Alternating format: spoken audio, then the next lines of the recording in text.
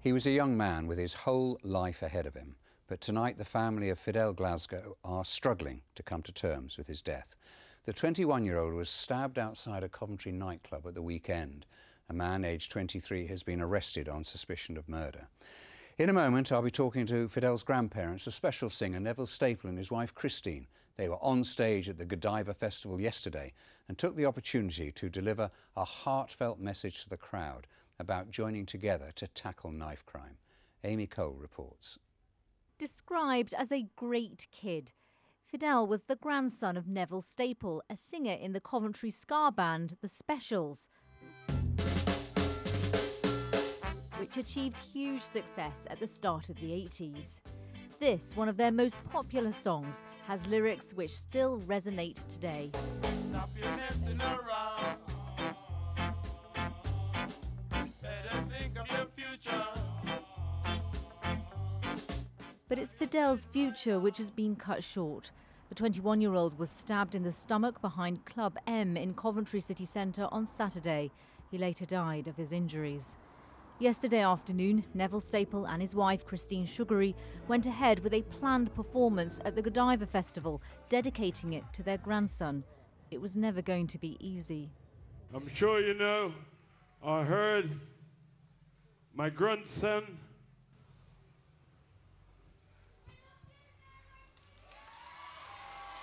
The emotion too much, Christine steps in. So it's been a really, really tough 24 hours. And Nev was hoping to pass a message to you all, to say, look, we need to come together in our communities and find out what's wrong, what's going on. Talk to your kids, find out what they're doing, where they're going, what they've got in their pocket. We all need to do this together. It can't be done by one person alone, one politician alone. It's all of us. Earlier, Neville expressed his disbelief at how times have changed. when I was younger, none of this used to happen. No knives, nothing like that. We used to, like I said, we used to fight fist to fist. Yeah. We don't need knives because it's devastating. It costs families. Because we're feeling it. It's rough. It's rough. Another family suffering and asking, when will this violence end? To my daughter and my grandson! Help me! Well, Neville and Christina bravely joined us in the studio this evening. First of all, our sympathies from all of us here to you both and all the family. Thank you so much for coming in. How are you bearing up? It's pretty tough, but, you know, somebody's got to stay strong for my daughter, and we're there. I mean, it was really hard doing the show for him because I needed to get over his wife. Well, my wife said we should do something as well. What is it you're going to set up?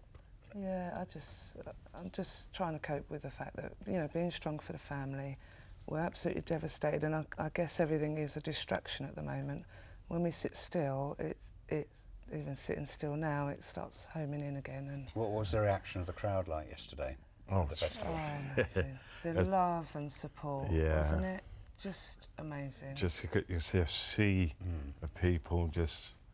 I broke down, to be honest with you. Well, I'm not surprised. Rivers of tears, you know, everywhere you look. The tears were, for us, with us, just amazing. But you've already been sort of affected by sort of purpose concerning knife crime. Yes. Yeah, we have. I think that's what's pushing us. That's what's driving us at the minute. You know, we could sit back and, which we are, we're grieving, but let's do something. Let him not die in vain, basically. You want to do something specific, don't you? Yes, I'm looking at something proactive rather than reactive. A lot of things that are out there, you do see certain programmes and stuff out there, but they tend to be once someone's already got in trouble or they're already in the gangs or all this kind of thing. I'm looking at something that will be more meaty, more proactive, get into the schools, get some stuff out to parents, you know, because it needs to be everybody. And you mentioned gangs there. I mean, did you ever wonder if Fidel was in a gang? Do you think he was in a gang? No, he wasn't. He was the type of lad like me when I was younger. We used to try and stop any trouble, And he was like that. If he saw anything happening, he would try and talk to behave yourself, don't do that, don't do this. So to me, he reminds me of how I was. The peacemaker. Yes. Trying to So resolve it rather how on earth than... this could have happened. I mean, you've got to be careful what you say because of the legal side of things, but you do wonder how on earth something like this could happen. But there's a lot of that going on now in knife crime. And I mean, before, when I was younger, we never used to have that. We used to sort out our problems differently. Maybe like we're going to a boxing ring or something. But now it seems all you can hear about is knife stabbings, shooting, stuff like that. I mean, we're working on a lot of schools. We go to schools as well. Yeah. We do a lot But I of think that. it needs to be when the kids are younger, and they need an outlet as well. I mean, a lot of kids getting tarred with the same brush, and that's not so. And we've even spoken to some who have said they have carried a knife before, and we're like, but why? And it's like, well, we're scared, and if we don't, that guy's going to get us, and this kind of thing. But we don't want to do it. We want a way out. Give us a way out. And that's what they need. Someone that can reach out and turn them around, catch them before they reach that stage. Okay, well, look, thank you both so much for having the courage to come in and speak to us today. And Thank again, you. I just reiterate, we're all feeling for you here at Midlands Today. Thank you. Thanks We so wish you well and all the family. Thank you very much. Thank you. Thank you. Now it's official.